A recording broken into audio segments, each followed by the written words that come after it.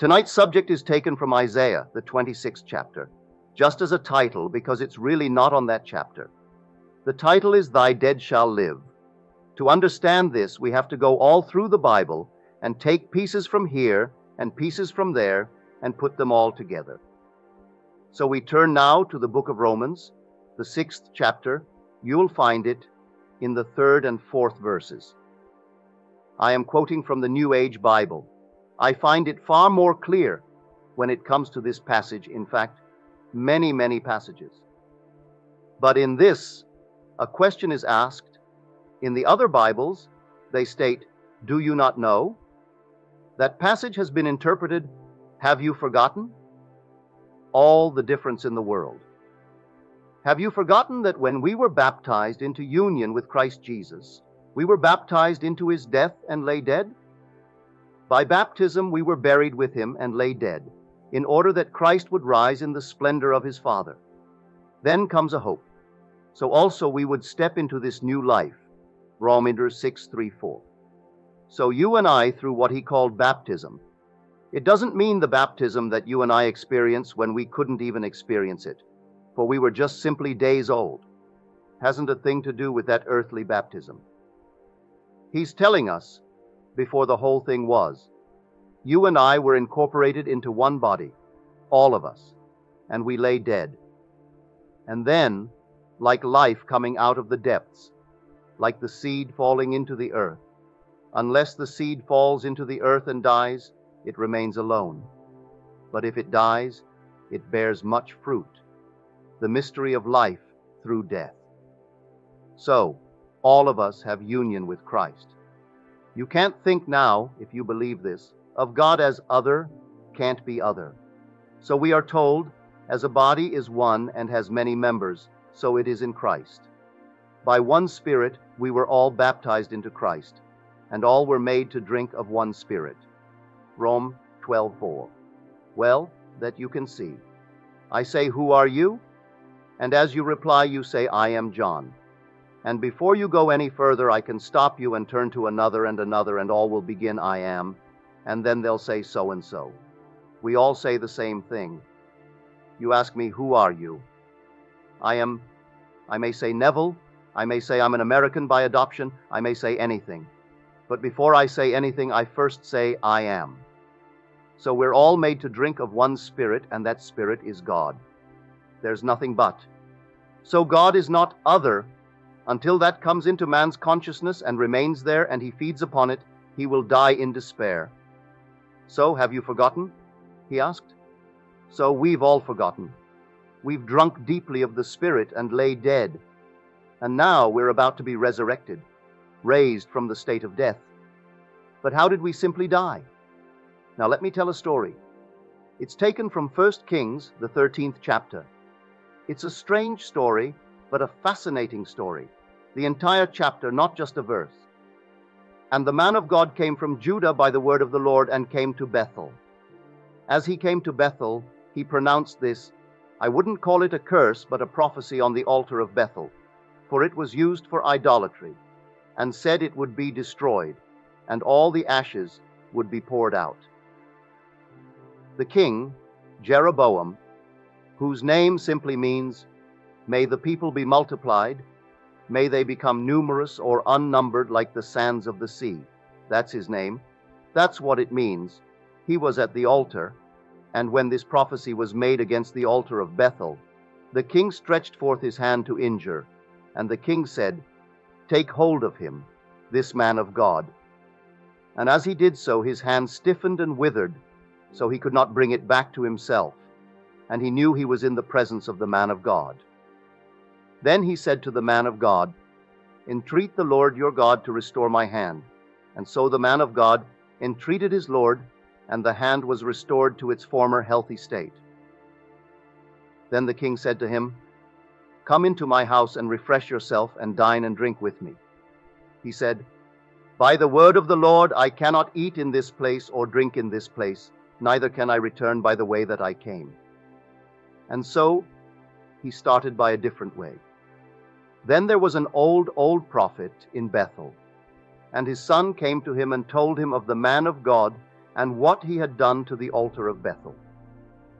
The old man said to his son, "What direction did he go?" And the son pointed the direction where the man of God departed. So he said, "Saddle my ass." Then the ass was saddled, and the old prophet started in search of the man of God. When he came to him, he found him under an oak tree. Think in terms of Abraham, the father of the multitudes, found under the oak tree, as you read that in the 18th chapter of Genesis. And he said to him, "I too am a prophet. An angel of the Lord said to me, 'Come after you, and have you dine with me, eat with me, and drink with me.' But he said, 'I cannot, because the Lord told me,' he said, 'I am the prophet and angel of the Lord.'" Of course, the angel lied. It was a lying angel. And so he did, believing it was from the voice of God. Having dined, then the old prophet said to him, "Because you disobeyed the voice of the Lord your God, you shall not be buried in the tomb of your fathers." A nice way of saying you shall not reach home, you shall die on the way. Then the prophet saddled the ass and gave it to the man of God. The man of God started on his ride, and a lion destroyed him. A lion came out of the nowhere and killed him. Then the people passed by, and here was the ass, here was the lion, and here was the man of God lying dead.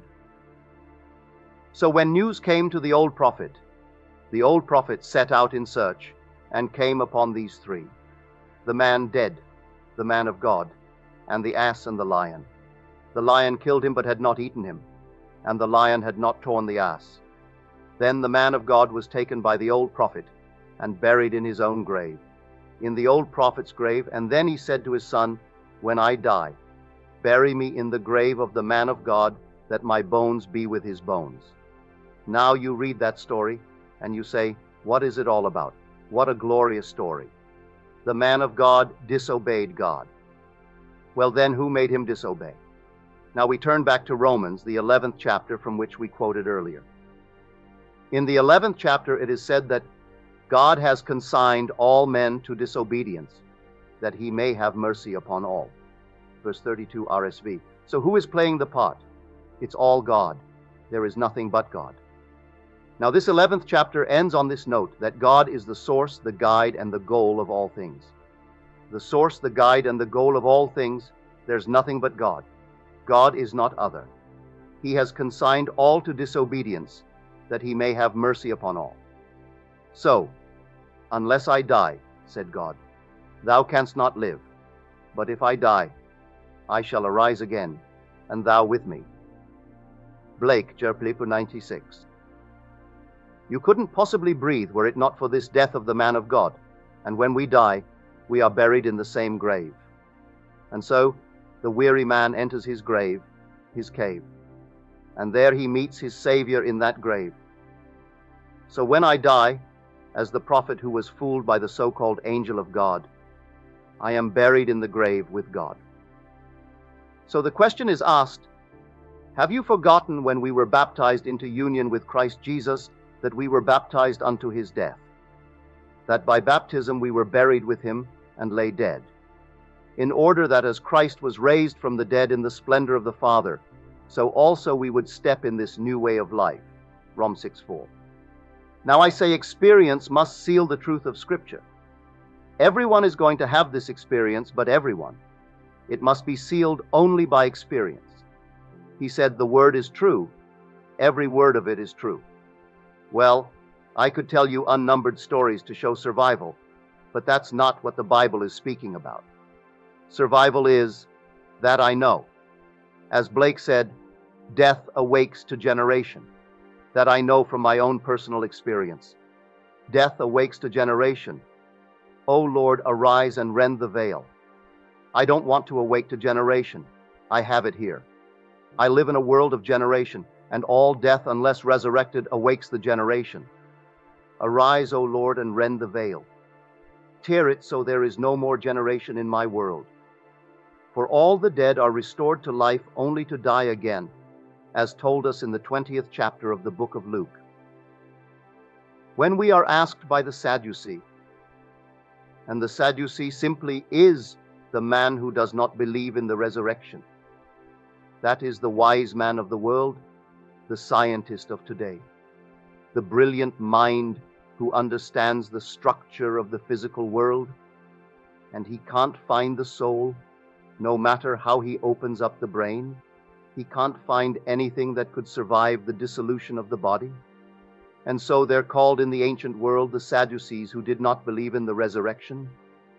And they said to him, "Teacher, Moses in the law said that when a man dies and leaving no children and having a brother, the brother should marry the widow to raise up children for his brother.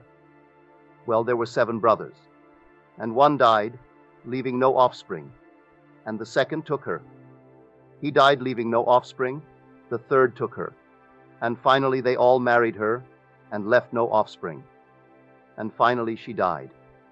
Whose wife will she be in the resurrection?"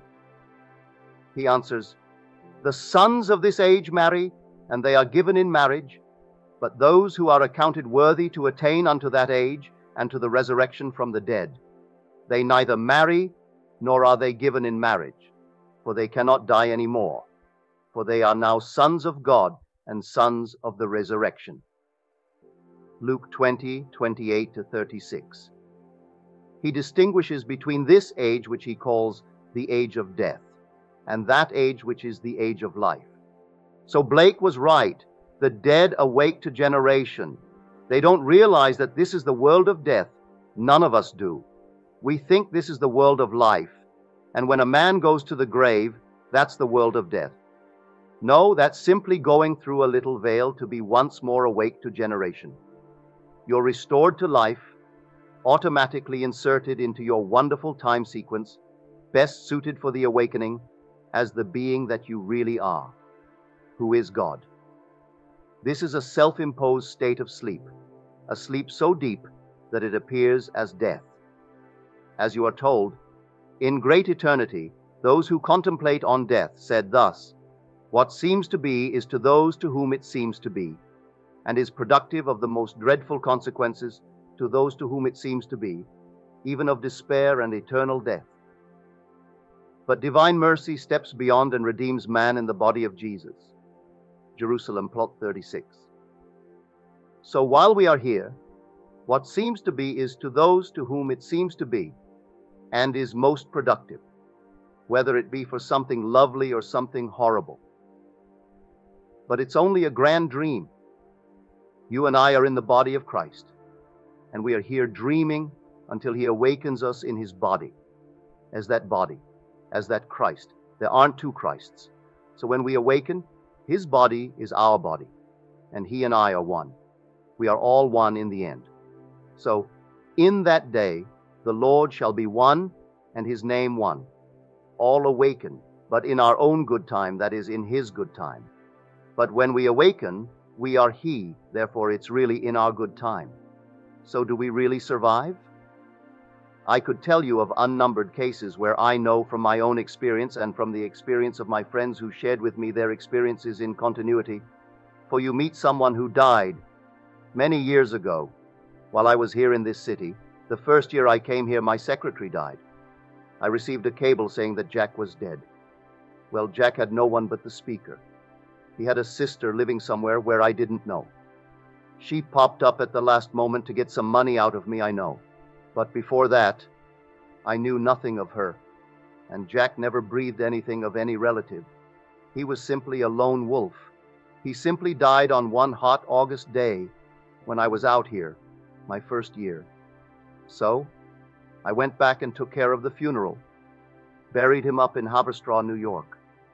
My sister-in-law always said to me, "I love you because you take care of my sister, but I don't believe one word that you say. I don't believe in immortality. I believe that we are immortal only through the loins, our children who are our extension in this world." I said to her, "Aren't you a good Christian?" She said, "Oh, yes." Well, she is a pillar of her church, the Episcopalian Church. So I said, "How can you say you are a good Christian and say there is no immortality?" Why?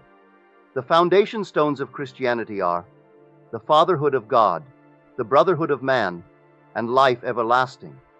You can't remove one of these stones, and not have the whole thing topple. So you say you are a good Christian, but you do not believe in life everlasting. You may have the first two, fatherhood of God, brotherhood of man. But you can't rub out the third, for this is a God of the living, not a God of the dead. She said, I still don't believe in your teaching. All right. 6 months went by after Jack died.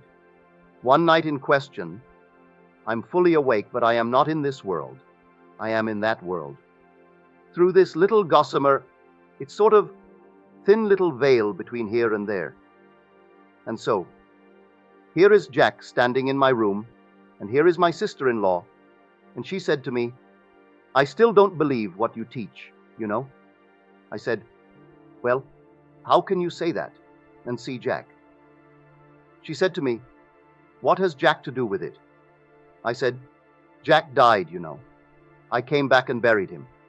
At that moment, her face becomes now aware of the truth of what I've said. She's fully conscious that Jack died and she's seeing Jack. But Jack now intercedes, and Jack said, who's dead? I said, Jack, you're not dead, but you died. He said, that's stupid. I'm not dead, but I died. I said, Jack, you died. I came back from California and I buried you. You're buried. That little body that you wore is buried right now in Haverstraw, up in New York.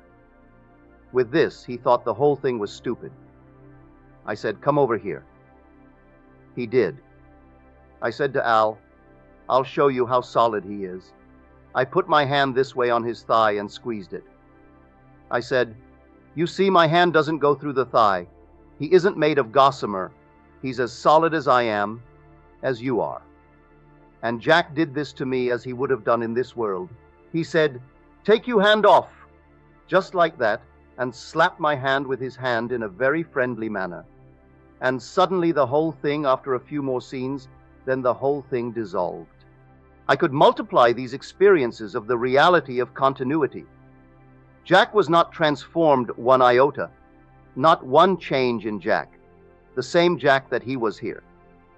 I say, death here is simply a passage through a door where you can't see them from this side, and they are restored to life to continue. It's a continuous state, but resurrection is discontinuous.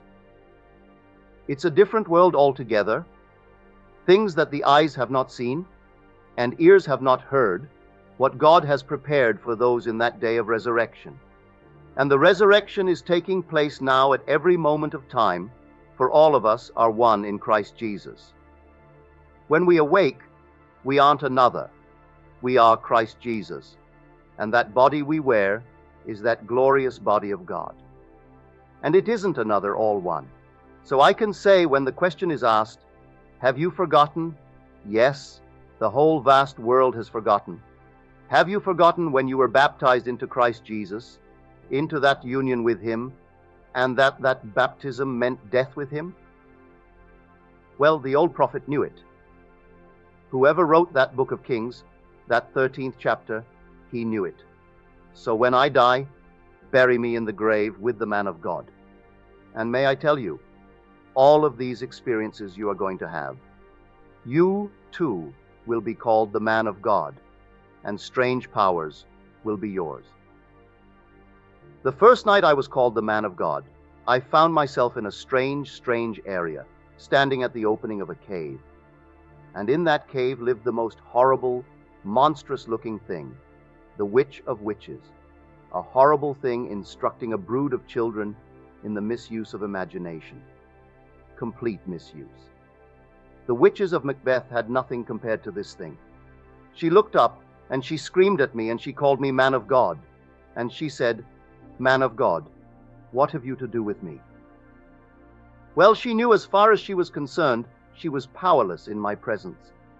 But I wouldn't raise, in that moment, I wouldn't raise a finger to stop her misuse of my power. For Christ Jesus in Scripture is described as the power and wisdom of God. You read it in the very first chapter of the first epistle of Paul to the Corinthians. Jesus Christ, the power and the wisdom of God. Verse 24. Only one power, only one wisdom. And so, the power is Christ. You stand in the midst of some misuse of the power that is yours, that you are yourself, and you wouldn't raise a finger to change. It has all to be done. Then, a second time that I came upon this same strange power, I found myself in a city that I knew so well, but it had changed. The whole thing had changed. I came to a junction and I thought, well, this is a radical change of the city since the last time I saw it. And a policeman dressed in black across the way, the voice of authority. Whether it be a king, a soldier, or a policeman, any form of uniform would be one of authority. Here is the law. It could be Jeroboam as king, or it could be a simple policeman across the way. In this case, a simple policeman.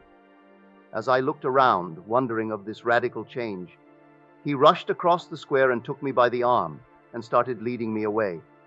I asked him, "What are you doing?" He said, "Your actions look suspicious to me."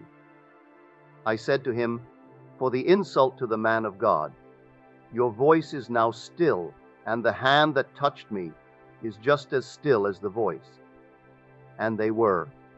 He couldn't move the hand and he couldn't speak, and the expression on his face was one of stark fear.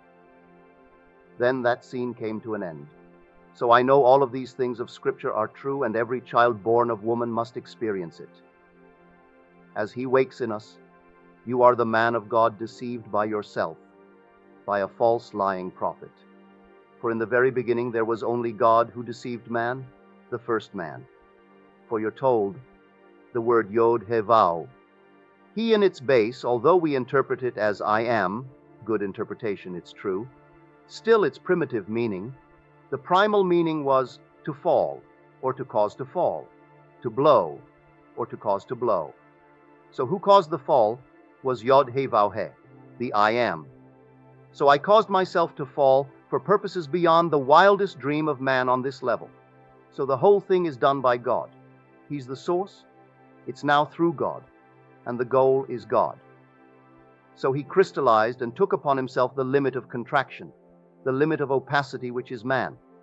And then he starts bursting through from here, because there's no limit to translucency and none to expansion. It begins to burst beyond the wildest dream. But he took upon himself, like the little story of the seed, the grain of wheat, falls into the earth and dies.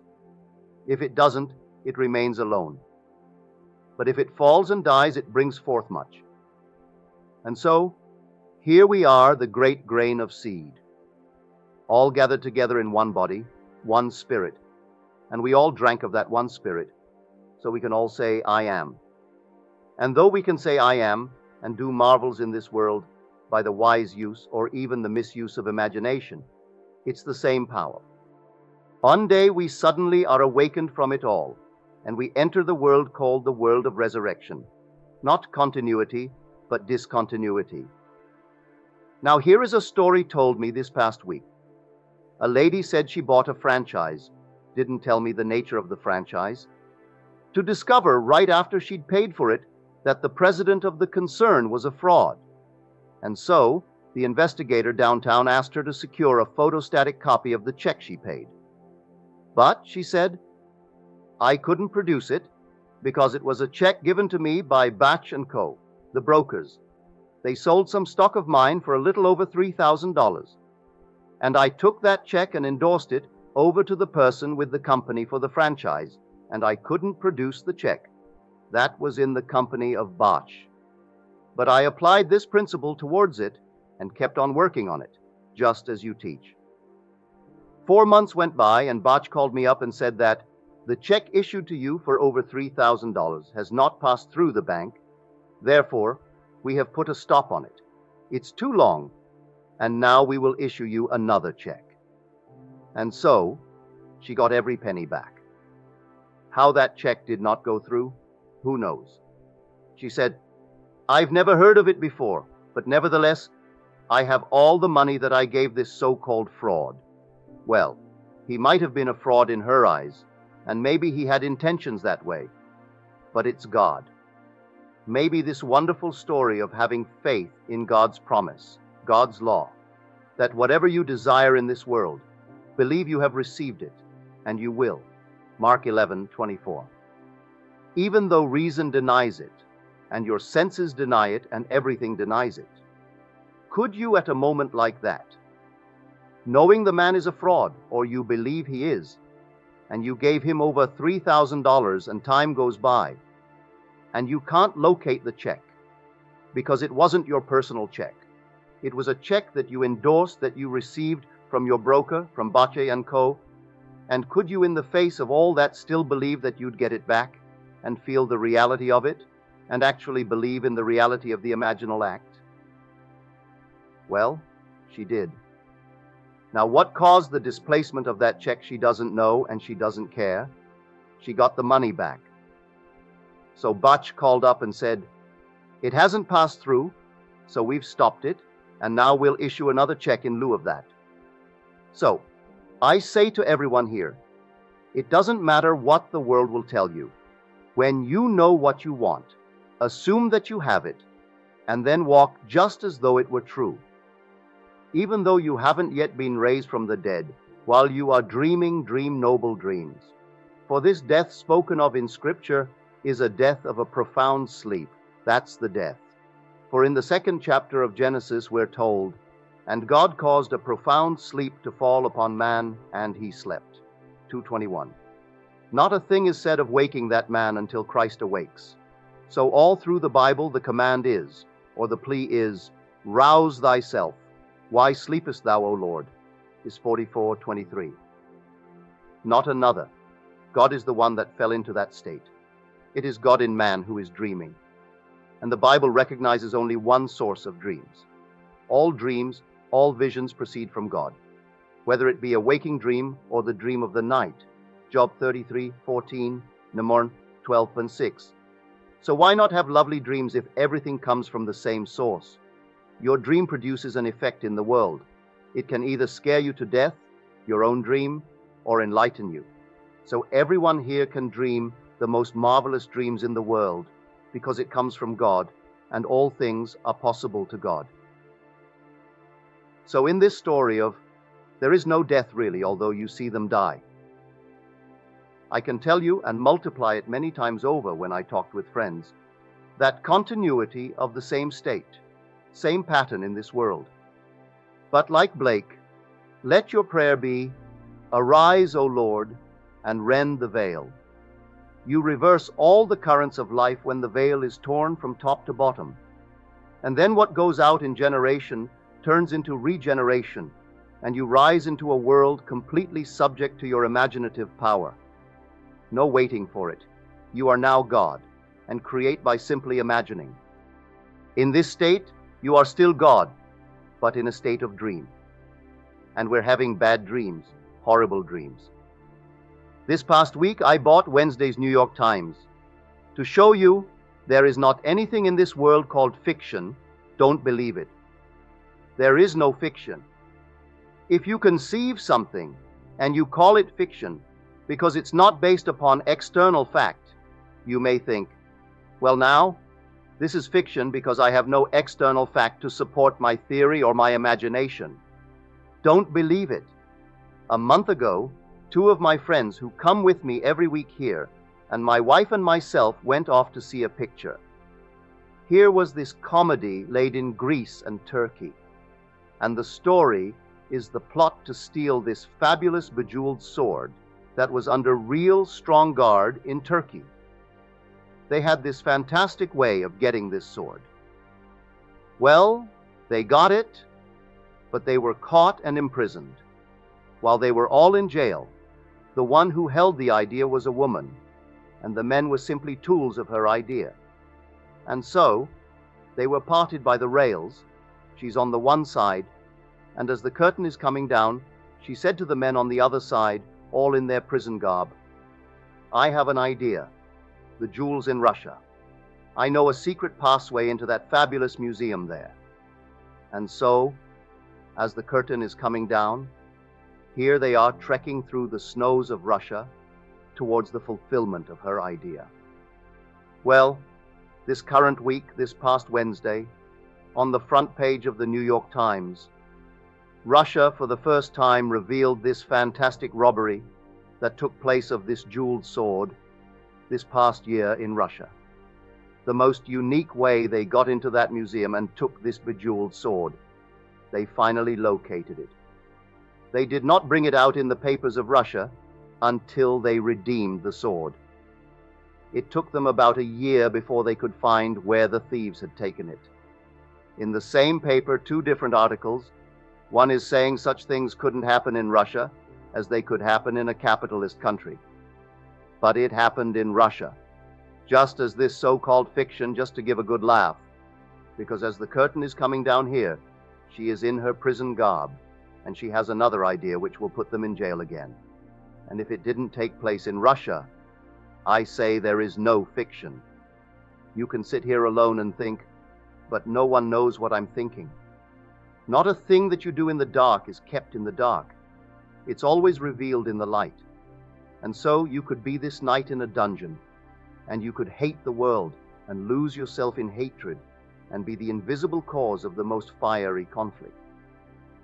The cause need not spring from the leaders of the world at all. Some woman in a dungeon treading the winepress of hate could produce tomorrow's real conflict, so that no one really can stop you, because who can stop you from doing it? You're a dreamer. And while you are in the state of sleep, not yet awakened, not yet resurrected, it's entirely up to you to use your talent, which is the talent of dreaming.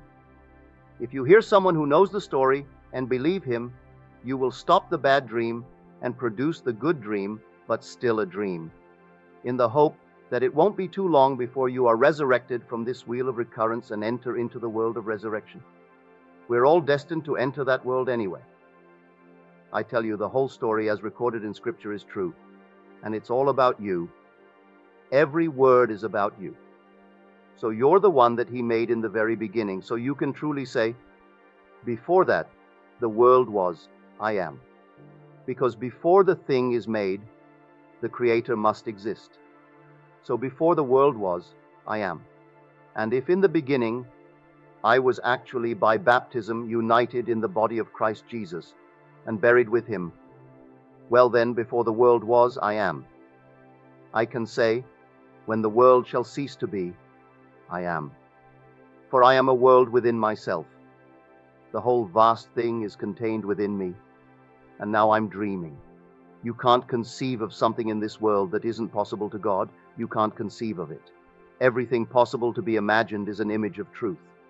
It could be a horrible state, but it's still truth. So tonight, I appeal to everyone to take the most glorious concept of yourself and your friends and your circle, and though at the moment everything denies it, dare to believe that it's true. Just dare to believe it's true and feel yourself right into that state, as though it were true, and then let it unfold in your world. It will. No power in the world can stop it. So here, when you go home, read that 13th chapter of the book of 1 Kings, and as you read it, put yourself into the place of the man called the man of God. He comes from Judah. Now a lion killed him.